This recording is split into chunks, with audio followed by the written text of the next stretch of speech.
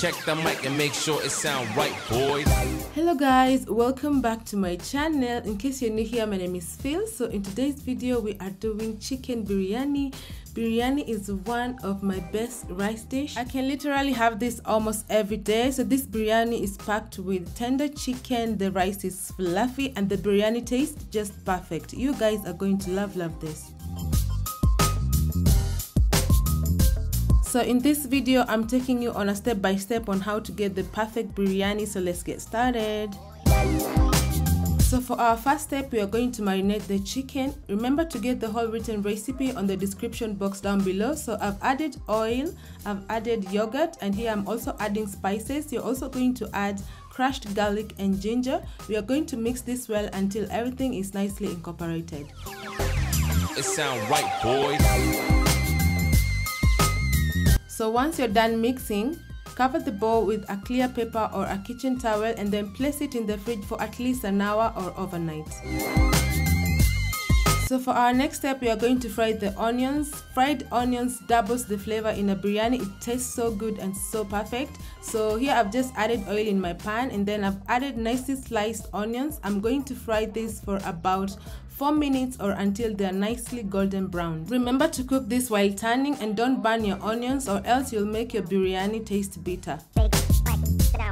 So once you're done frying the onions, you're going to drain them from the oil, place on a kitchen towel to remove excess oil. Our onions are ready. You'll put this aside as we do our next step.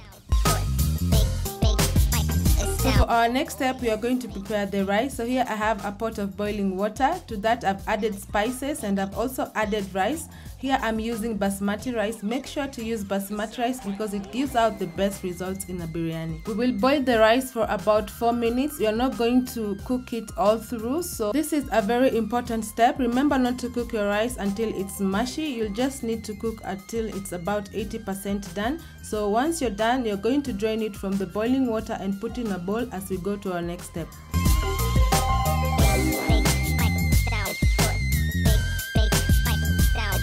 The chicken has been marinating for 2 hours now. As you can see, it looks good and all the juices have accumulated. So what you're going to do next, you're going to transfer everything to a cooking pot. Remember, if you're watching this video for the first time and you're not subscribed to my channel, please do so that you don't miss any of my quick and amazing recipes. So just click the red button or the notification bell so that you get notified anytime I post new videos. So next you're going to cook the chicken, put it over medium heat and then you're going to cover it. You're going to let it cook for about 10 minutes.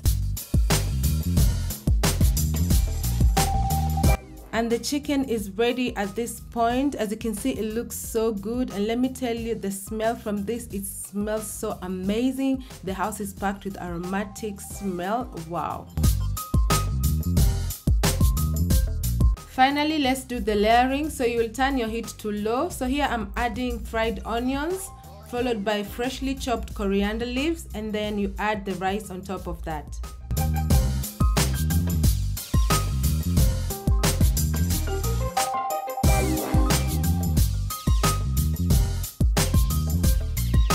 Next, to get that biryani color, I'm adding food color. So here I've just mixed water and yellow food color. You can use saffron if you have. I also added melted butter on top, which I forgot to film. So remember not to skip that step.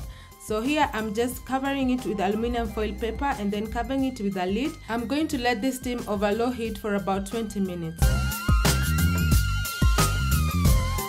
And let me tell you, our biryani is ready. It has cooked so well. The rice looks so fluffy and let me tell you, the chicken is tender. Just finish with a sprinkle of freshly coriander leaves and serve. This is one dish you and your family will enjoy and you'll get to love and you'll get to be cooking every time because as you can see, it's so easy, it's so quick. So I usually serve mine with some boiled eggs and some more fried onions and let me tell you, you will love it. So I hope you've enjoyed watching this video. Don't forget to give it a thumbs up and for more of my amazing recipes, you can find me on Instagram at Phils_kitchen or on Facebook at Phil's Kitchen. So till my next video, bye!